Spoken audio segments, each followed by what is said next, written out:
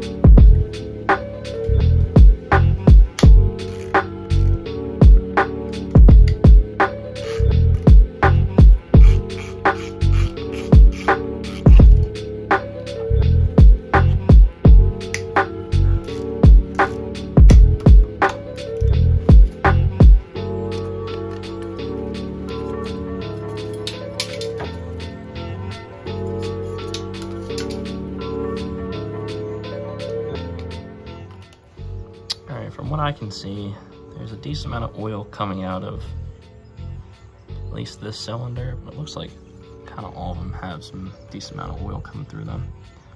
So, and on the intake side, looks like the valves are decently caked up in there.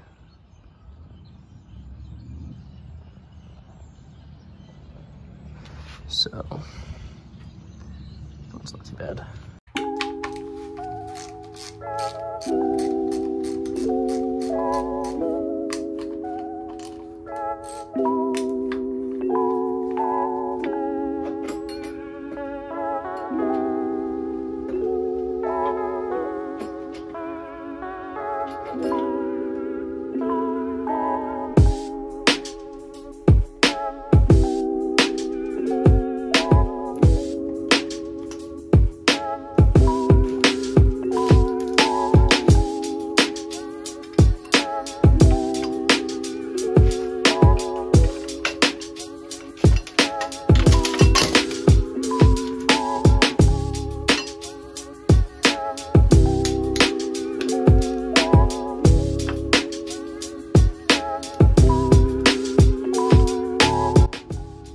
Good old crack timing guide.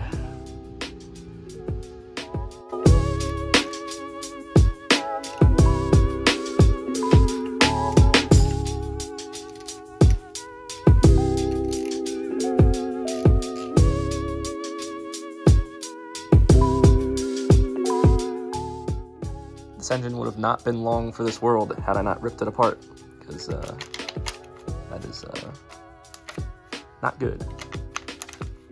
The tensioner, the guide is not guiding anything anymore. Oh, hey, just might as well just take it off.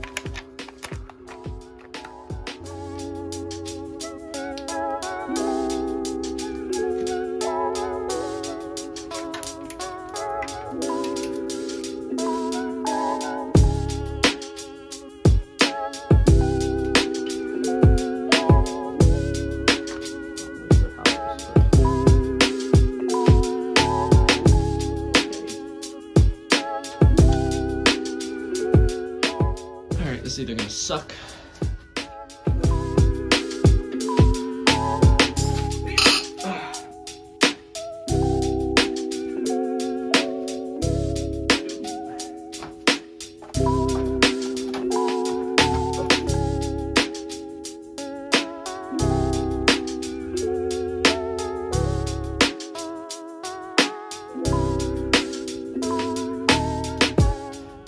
This head might be trash. That's a lot of pitting right there. And right there, ooh, yeah. So obviously there's oil in these two cylinders here, just chilling. But honestly, the cylinder walls don't look that bad. Like, I don't see any like scoring or anything. Like they honestly, they look pretty clean. So, yeah, like that's crazy.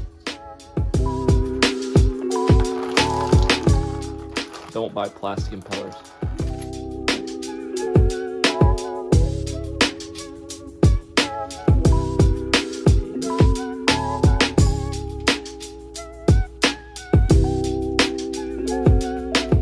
Alright, well this obviously displays one of the things that does suck about running a VR in a Mark 1 is that the oil pan sits so low, and obviously the previous owner was probably doing some rock crawling with this car.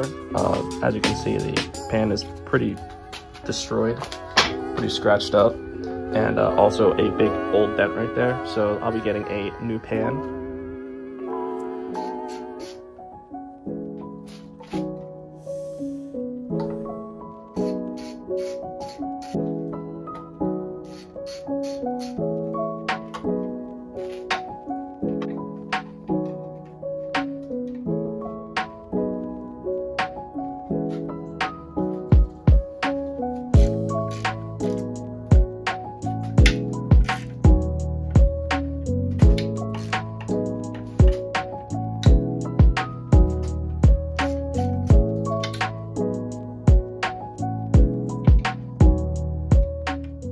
So I'll do a brief reenactment. We have a piece of wood, because nobody ever shows how to do this. So a piece of pressure treated wood jammed in there with the counterweights.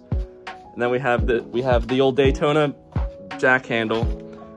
And just to give a simulation of what you did to break it free.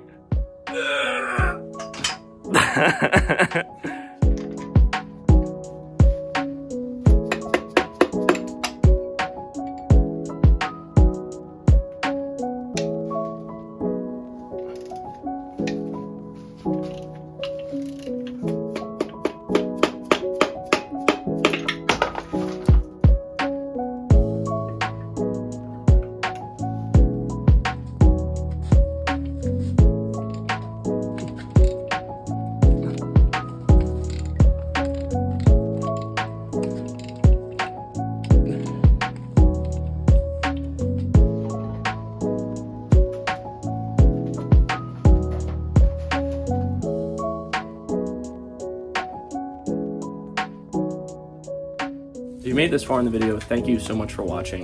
Like I said in the beginning of the video, I really appreciate all the support that you guys have been giving me on this video series so far. Please remember to like, subscribe, and I will see you in the next part, which will be rebuilding the VR6.